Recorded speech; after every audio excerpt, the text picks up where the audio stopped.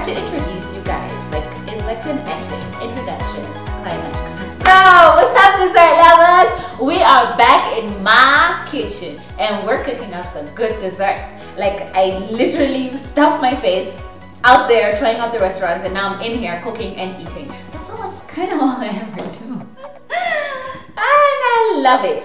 So today we're making a custard. Now, it's not like it's basically the way you'd make a creme brulee, but I add a little bit of texture to it because I remember that time that we went to the Arbor and they made this amazing creme caramel that they put a little bit of texture in it. So it kind of gave me some motivation to, you know, whip up my own kind of custard with a little bit of texture. And I will show you what I will be adding to my custard. I'm ready.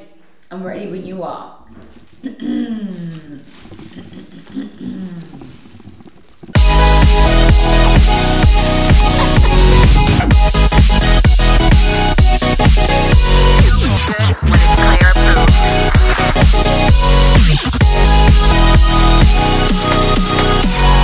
Ready?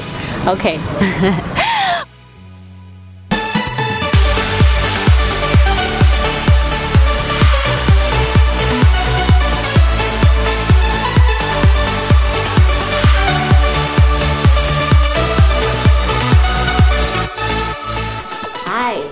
I love the camera. I don't know. I love this. I can like be with the camera just alone and be happy. I just love the camera.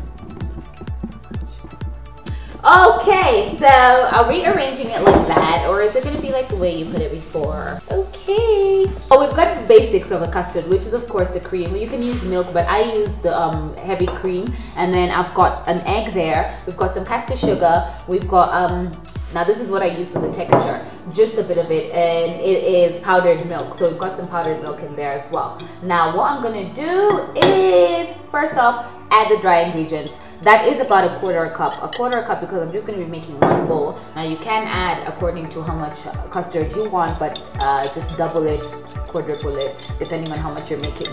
Now I am making just one bowl, so I'm just gonna mix the dry ingredients in there, which is powdered sugar and powdered milk.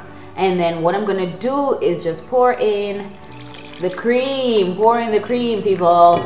And do not worry, because most of the time what happens is the powdered milk tends to get a bit lumpy. That's why I'm using a whisk, because it kind of like incorporates it much better. And then of course just crack the egg in there for the custard base, because you want it to be a nice rich custard. And just whisk that through. Whisk, whisk, whisk, whisk, whisk, whisk, whisk. Oh, there it is. Yay! And we're So this is what I was looking for, which is caramel essence. I love this because it adds such a rich flavor to it, and just a teaspoon is enough, or half a teaspoon, because we're making very little custard. And now I'm just gonna beat that through, and if you could smell it, I wish you could, it smells absolutely delicious. It smells so good. And what we're gonna do is, after we beat it, and look at that, it is nice and thick and rich, we're just gonna pour it in a nice mold, because what it is you have to make sure that it can go into the oven. So I'm just gonna pour that in there. Lovely. And don't worry, when you get those bites of what is this called, or you could take out chunks, but if you get this bite of nice milk, powdered milk, you can sieve it if you want to, but it's really thick, so it's not going to work. So just leave it as is. Leave the little bits and pieces on the top, because when you bite into it, it's going to be so delicious, because you get that creaminess from the wonderful milk. And just pop this into the oven. And let me turn that on. 100 or 200 degrees is fine. And leave that for, I usually bake it for about 20 minutes to 30 minutes, depending on how fast your oven is. And if it browns, once it browns on the top and just slightly inside and the bottom, then you know it is perfecto. Let me just tidy up. Tidy up, fine.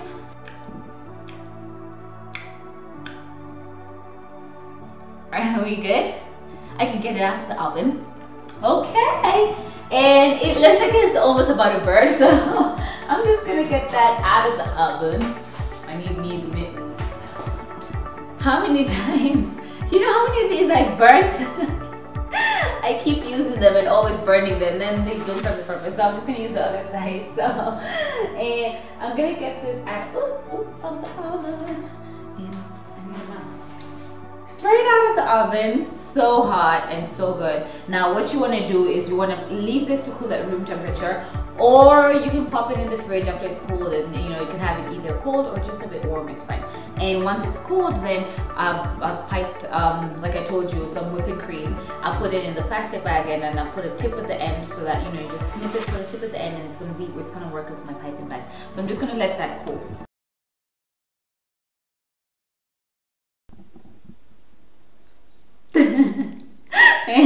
And it's cooled. Good, perfect. So now that it's cooled, what we're gonna do is I'm just gonna, it's just slightly warm at the bottom, which is fine because I'm gonna eat it right away. I'm just gonna pipe out, oh no, I wanna start from the middle. So I'm just gonna pipe out some whipping cream right at the top. And then what we're gonna do is just enjoy this. And I like to have like a lot. Because if you have a lot, then it's delicious. So I like repeat myself so I can emphasize. Wait, my whipping cream is almost done, so. That's about it. And you can enjoy your custard. You can put some fruits on it if you want to. Hold on. Why is that sound in my head? I'm like a bug. Ha ha ha ha. Really cute. Alright, and I've got some grapes over here, which I will just nicely topple right at the top so that I can eat nicely. I got some whole grapes.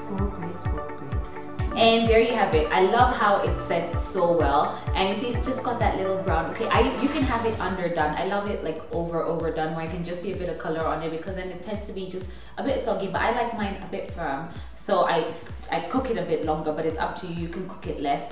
And I just want you to see, I just want you to see the texture that has. It's got an absolutely creamy, lovely texture, and the milk the powdered milk that, you know, I added in there, it does the trick, and it makes it so creamy and so heavy and so delicious. That is absolutely delicious. I'm just gonna have a bit of that grape.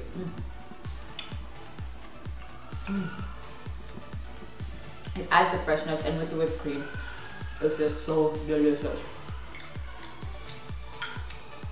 You can have it warm or cool down, but I like it to cool down because it gets more firm. And that's my custard, Clare's custard. So make sure you get the full recipe on my website, that's www.clarestate.com, and make sure you subscribe, like, and share. If you like this recipe, do let us know. If you don't, do let us know as well. But like I said, be open, because it's got a creaminess that's a bit different, but it's just as delicious. And make sure you tune in next time in my kitchen making delicious desserts. Bye.